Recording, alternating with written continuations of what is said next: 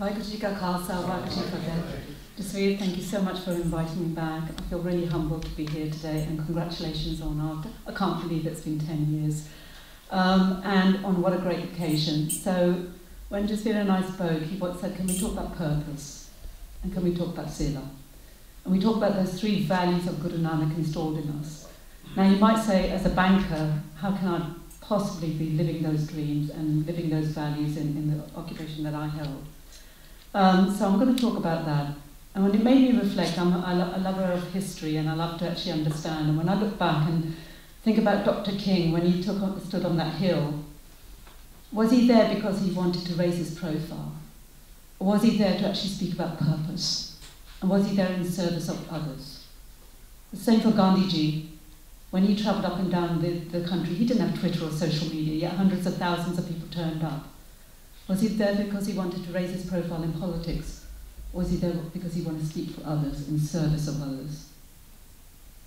And when City Sikhs asked me to get involved all those years ago, was it because I was a banker and I used to sponsor a lot of things? Was it because of money, or did you want to sell me products? It was neither of those things. It was to get involved. I must say, if it hadn't been for City Sikhs, I found another side of myself that I never thought I could actually flourish and do.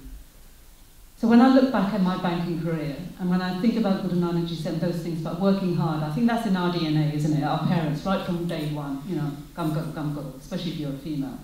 So that's part of us. So that was easy. But the other part that was a bit more difficult, how do I live my values about seva? How do I think of everyone, that Guru is in everybody, especially in the career that I had?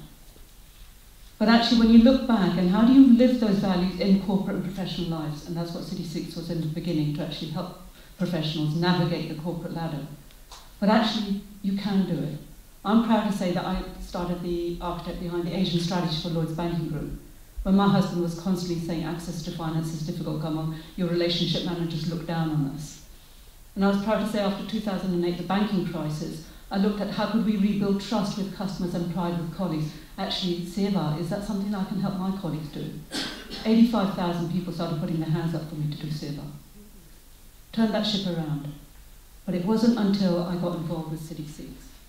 And the young people that were coming up to me and asking me for mentoring and coaching, but realised actually it wasn't so much my corporate side, it was my personal side that they were interested in.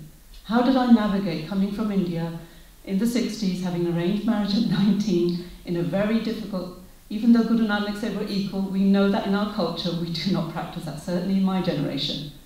Living in a very strict family, in a very big family, actually, could I start sharing that knowledge with these young people that were talking to me?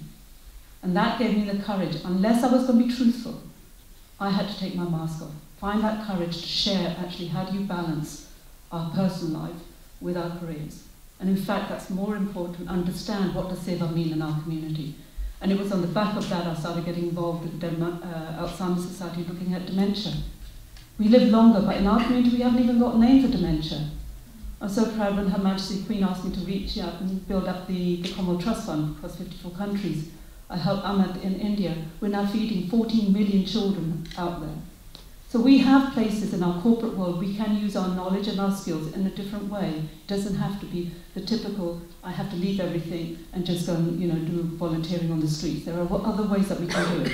And if it hadn't been for City Sikhs, that courage you gave me to share my vulnerability to where we are now in TLC Lines, we're supporting 300 companies to really help corporates to understand how to be human, how to lead in a more empathetic and compassionate way, where equality is for everybody.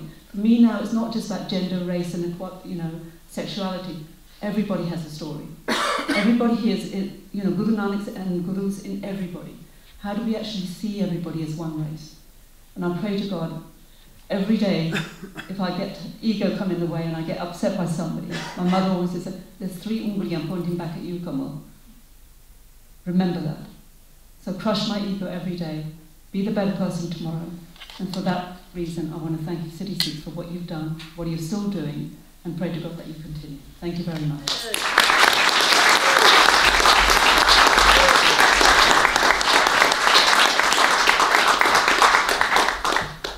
Well, thank you so much, and thank you everyone for being patient, for listening to all the wonderful speakers that we've had.